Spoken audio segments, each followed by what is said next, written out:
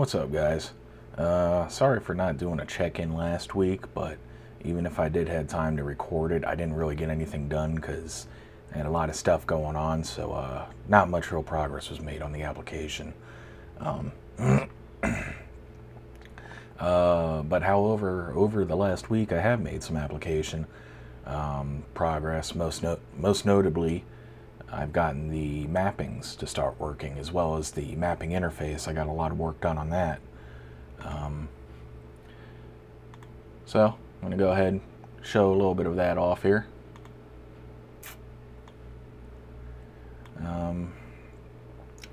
So what I am going to do is I'm going to plug in my Move navigation controller, but I can't leave it plugged in because there is still a bug with the deferred procedure calls. So I have this open here on another monitor, and I'm going to have to monitor. I should probably start it here. Hopefully it doesn't screw up my recording starting this. Okay, that looks fine. Alright, so I am recording, so it is going to be a little higher than normal. It's going to jump up here, and that's fine. But once it starts getting up, to this area here, I run the risk of my computer crashing. So he's still looking at it, trying to figure out where the bug is in the drivers. So plug this guy in and hopefully go through this pretty quick. You see it does pop up in here, my navigation controller. Go into here, profile. I'm going to create a new, I got a lot of tests in there. I'm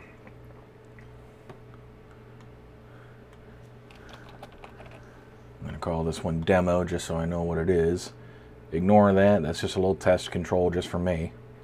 But here we go, it's the start of our mapping interface. You see that these are mapped to controls currently, but they don't have any icons, and the naming convention's a little weird. And that's because we haven't selected an output driver yet, because our output controls are named depending on what our output driver is. So I go over here, and we're going to select Scarlet Crush Virtual Bus. Go back over here, and there you go. You see that the naming and the icons all look specific to what the 360 controller looks like. And then in here, I can also change, the source. This is pretty ugly. I just threw them out, and I even threw some of them in the wrong place. I got the stick where the D-pad should be and the D-pad where the stick should be. So that's not very pretty. Oh, DPC's getting high. Let me unplug this for a moment. I'll plug it back in once I'm ready to actually demo this controller.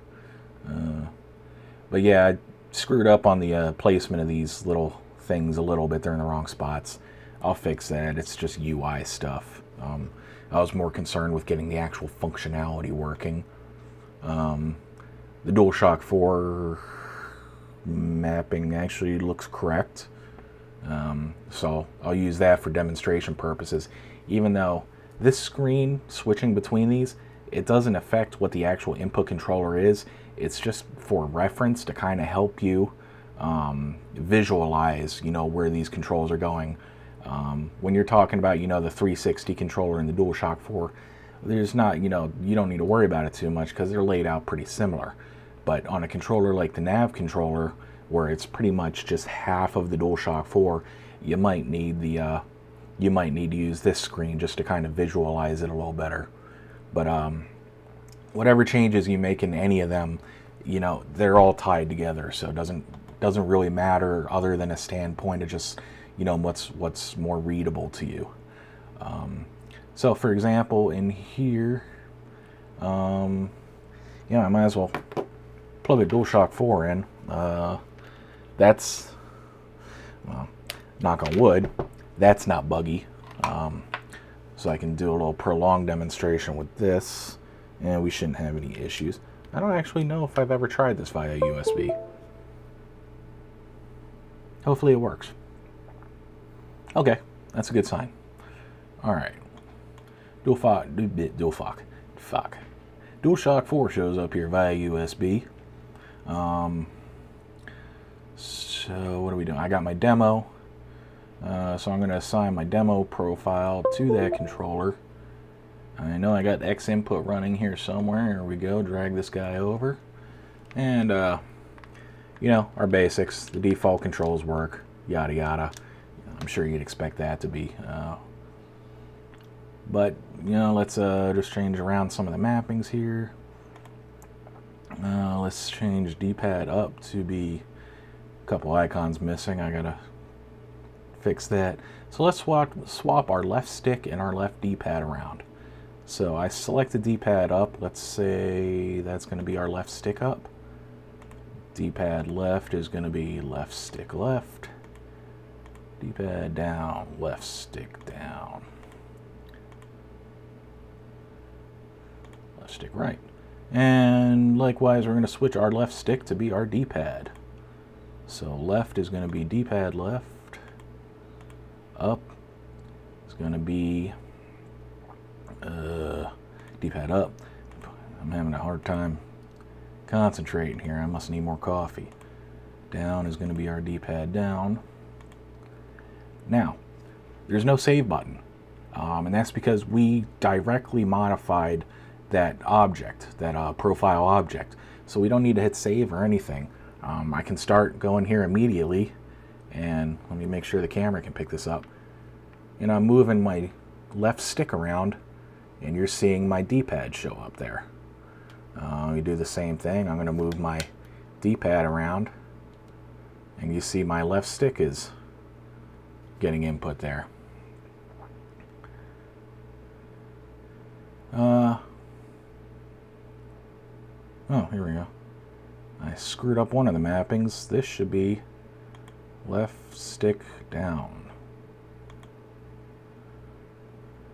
Oh, no, that must be a bug in the code. I must have that menu item redirecting to the wrong thing.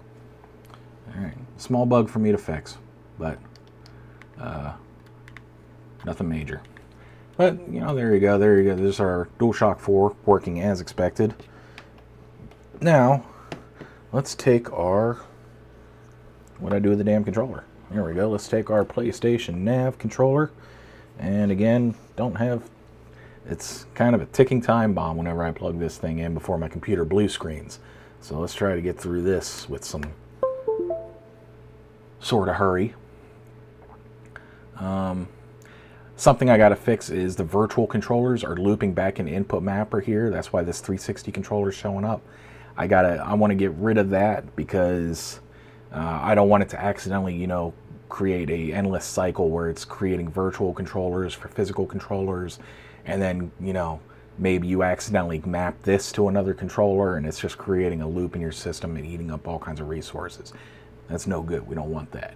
So I'm going to figure out a way to filter out these virtual 360 controllers. But anyways, here we go. Our navigation controller. Now, even though we made this profile for our DualShock 4, we can assign the same thing to this PlayStation Nav controller, and that should pop out to number 2 there, and there we go. And remember, I switched the D-pad and the stick. We'll switch over. Well, these are in the wrong spot, so that doesn't help out too much. But we switched the D-pad for the stick, so you see when I'm moving the stick around here, we're getting D-pad output. I'm going to click the D-pad around here, and we're getting stick output. Of course, our circle and cross work as you expect for A and B there. We got a trigger, we got a bumper. So there we go. I believe this has a gyro in it as well. So we should get that functionality as soon as Benjamin is able to figure out how to get that to work in his driver. So we should be able to get, you know, gyro control as well, which would be kind of cool to control the mouse with this thing. It seems like it's a little more suited for, you know, this kind of pointing at the screen and moving a mouse around control than the DualShock 4 is. Though the gyro and accelerometer in this thing are less precise, I don't know how well it's actually going to perform. Oh, let's hurry up and unplug this before we crash. But yeah, it's pretty much all I got to show right now. Like I said, 1 week was a wash for me because of everything I had going on. So all I was really able to do was get the last few days of work in, but some important progress made. Mapping is obviously huge part of the program. That's why most people use it. So to get that working, and for the most part, you know, working well without bugs or very few bugs, is a pretty big step for me. So that's about it. I'm going to do a reset here, and I am going to stream out some Mass Effect 1 this morning. People seem to get a kick out of that, even though it's an old-ass game. They seem to enjoy me frustratingly trying to figure that damn thing out, so I'm going to reset and I'm going to stream some of that out. And that's going to be heading out to, well, I stream now to Twitch, Ustream, what else? YouTube, obviously, and a bunch of other things. What is it? The Microsoft one, the Beam.pro or whatever, I stream there too. So check out any of those, and give me a holler once I get this video up, and if you have time, check out a stream. Alright guys, have a good one.